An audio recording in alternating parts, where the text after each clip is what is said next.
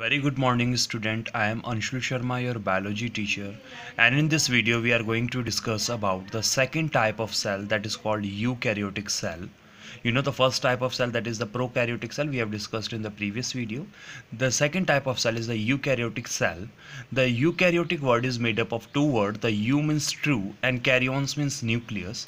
That means the cells with true nucleus. In the case of prokaryotic cell, if you remember, there is no membrane bound cell nucleus, or you can say there is no definite nucleus is there. But in the case of eukaryotic cell, you can see the nucleus is outsidedly bounded by a membrane that is called nuclear membrane, and this nuclear membrane forms the boundaries of nucleus, and that is why the nucleoplasm filled inside the nucleus is separated from the outer cytoplasm. So we can say the definite nucleus is there, and you can also see the other membrane bound organelle like mitochondria, chloroplast, lysosomes, Golgi body, endoplasmic reticulums are also present. So the cell with the definite nucleus and other membrane bound cell organelle is called a eukaryotic cell. Let's discuss the structure of a plant cell, because the example of eukaryotic cell is a plant cell and animal cell. So in this video we are going to discuss in detail the structure of plant cell. The plant cell always have a definite structure. They don't, or you can say they don't have the ability to change their shape, and the reason is very clear, because here you can see the red color plasma membrane is there, and outside this plasma membrane you can see a thick rigid cell wall is present, and this cell wall is made up of cellulose and it is rigid, that means cannot change its shape. So due to the presence of this frame of cell wall, this plant cell is also unable to change its shape. On the other hand, in the case of animal cell, this is an amoeba cell, you can see the plasma membrane is there, and this plasma membrane is elastic. So due to the elasticity offers by the plasma membrane, this amoeba cell can easily change its shape. But in the case of plant cell, the cell wall is present, and due to the presence of this cell wall, they are unable to change their shape. Inside the cell wall, the thin membrane made up of lipid and protein is present, that is known as plasma membrane, and this membrane is a selectively permeable membrane or a semi-permeable membrane. Semi means half, and permeability, that means allowing the passage. That means this membrane is not blocking the passage, and it is not allowing the passage for everything. It is allowing the passage of only substances across the cell. कुछ ही substance अंदर आ सकते हैं और कुछ ही substance बाहर जा सकते हैं. ना सभी के लिए बंद है, ना सभी के लिए खुली हुई है, सिर्फ selectively कुछ का आना जाना allow कर रही है. That is why it is selectively permeable membrane.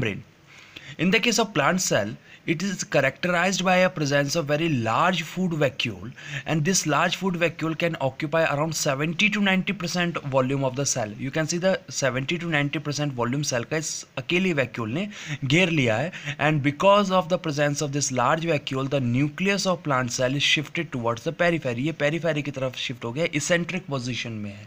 Eccentric position, that means shifted from the center. In this nucleus you can see the nuclear membrane is present. Inside this liquid that is present, that is a nucleoplasm, and you can see the thread of DNA is present, and this thread is called the chromatin.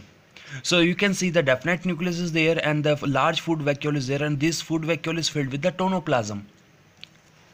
Except this, the plant cell, because it is a eukaryotic cell, it has other membrane bound cell organelle also, like mitochondria are present.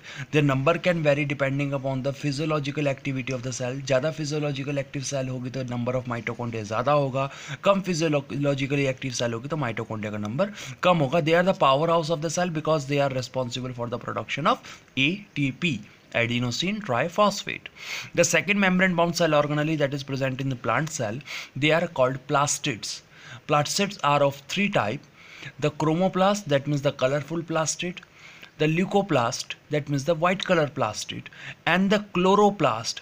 These are the green color plastids. They are green because they contain a pigment called chlorophyll, and this chlorophyll is of green color, that is why these plastids also look green in color. These chloroplasts are responsible to perform the process of photosynthesis, in which the plant produces the glucose, and that glucose is stored in this food vacuole in the form of starch. In the form of starch. The other membrane bound organelle are the endoplasmic reticulum. They are found associated with the nucleus, and here you can see this endoplasmic reticulum have attached ribosomes, and this endoplasmic reticulum don't have attached ribosome. That is why it is rough in appearance, it is smooth in appearance, and that is why this is rough endoplasmic reticulum, this is smooth endoplasmic reticulum. The rough endoplasmic reticulum perform the process of synthesis of protein because it is having the ribosomes, which are the site of protein synthesis, and smooth endoplasmic reticulum participate in the formation of lipid and detoxification process. Associated with nucleus, another cell organelle is also present. This is called Golgi body. This Golgi body in plant cell, they are very smaller in size and they are scattered throughout the cytoplasm, and that is why they are called a dictyosome. So dictyosome is not a separate cell organelle, it is a term that is used for the Golgi body of the plant cell, which are smaller in size and scattered in the cytoplasm. Except this, the plant cell also have a membrane bound cell organelle that is called lysosomes. However, their number in plant cell is very small, but they are present. They are containing the lytic enzyme or digestive enzyme. The lysosomes are known as suicide bag. The reason is very clear. If this cell have any damage that cannot be recovered, अगर इस cell में कुछ ऐसा damage हो गया जो recover नहीं हो सकता, then the all lysosomes of this cell will burst simultaneously, एक ही time पे फट जाएंगे, release the digestive enzyme in the cytoplasm, और वो digestive enzyme इस cell की पूरी structure को digest करके cell को खत्म कर देंगे.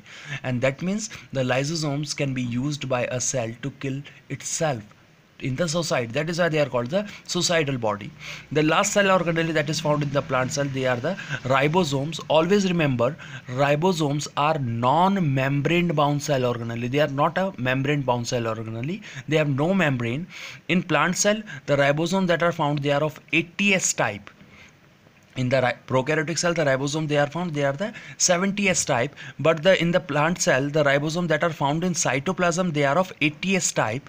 They can found in two states. They can be attached to the endoplasmic reticulum and they can be found free in the cytoplasm. In black color you can see the ribosomes.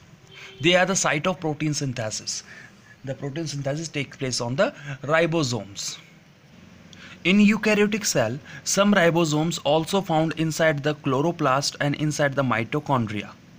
But these ribosomes are different from the ribosomes found in the cytoplasm because the ribosomes that are found in chloroplast and mitochondria, they are of 70S type, and the ribosomes that are found in cytoplasm and on endoplasmic reticulum, they are of ATS type. So these are the some important features of plant cell. We will discuss about the structure of animal cell in next video. Thank you very much for watching the video.